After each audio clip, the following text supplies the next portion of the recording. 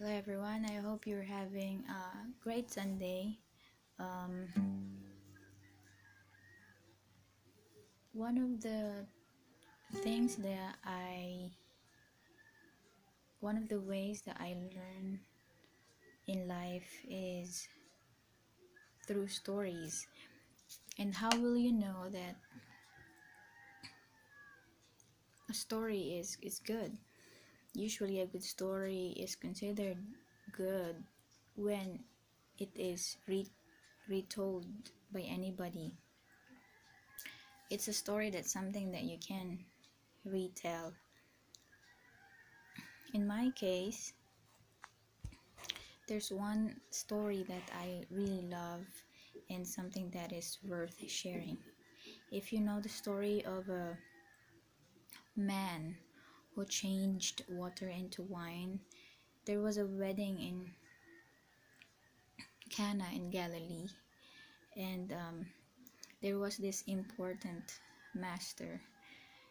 If it's a wedding, usually it's a special event, right? Some people truly wait for this day.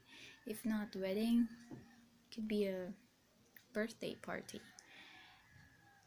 And what is the crown of a birthday party usually? What is it that people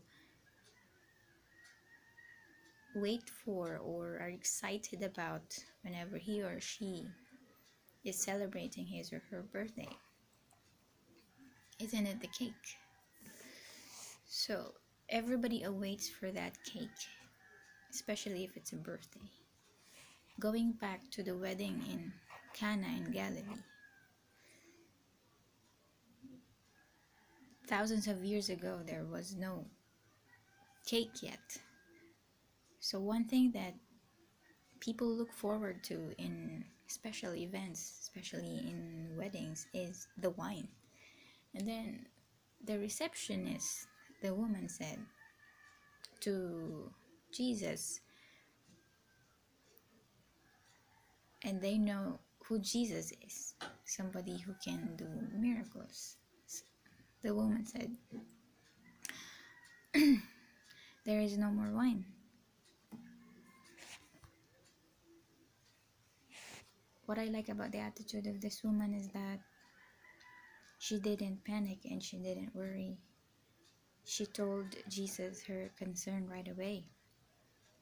I think it's a reflection for us that sometimes, even me, I'm a bit of a worrier. Sometimes I worry things because sometimes I depend on myself. I do not ask for God first, for God's help.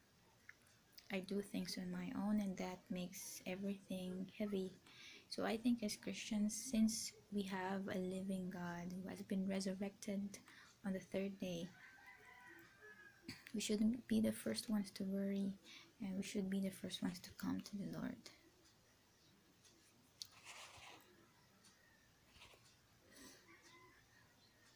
And then there were 6 stone water jars, the kind used by the Jews for ceremonial washing, each holding from 20 to 30 gallons.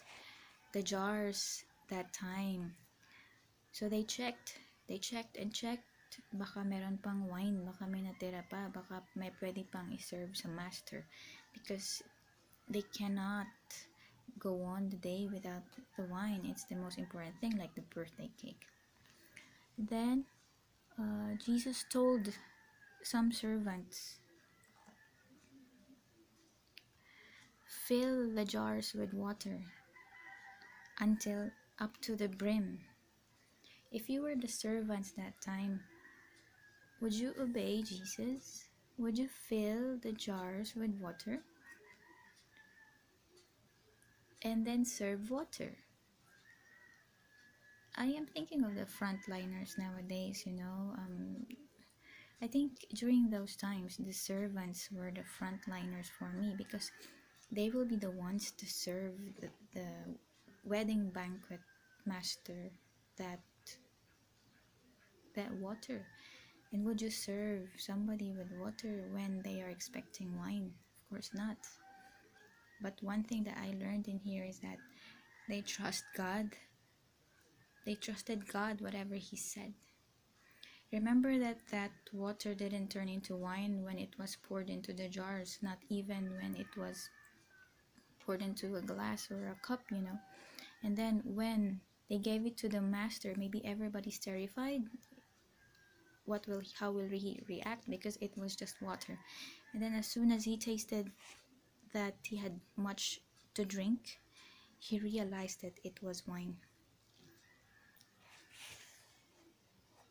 That story may be just simple to everybody because it was just a wedding story, but if you're a follower of Christ, you would know that it's about obedience and it's about trust.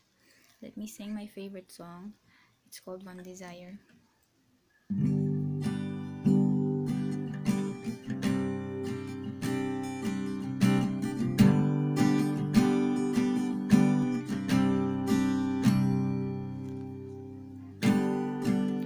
You gave it all for me, my sole desire, my everything, and all I am is devoted to you.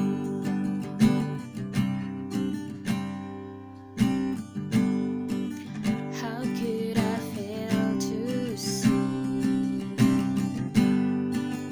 you are the love that rescued me, and all I am is devoted to you. And oh, how can I not be moved, Lord, here with you? So have your way in me. 'Cause Lord, there is just one thing that I will see. This is my cry, my one desire is to be where you are, Lord, now and forever.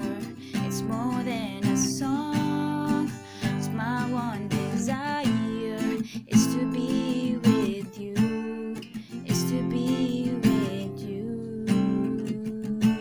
Jesus.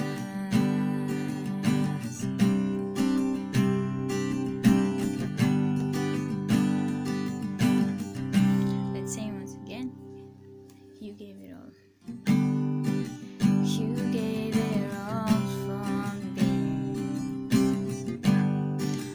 my sole desire, my everything, and all I am is devoted to you.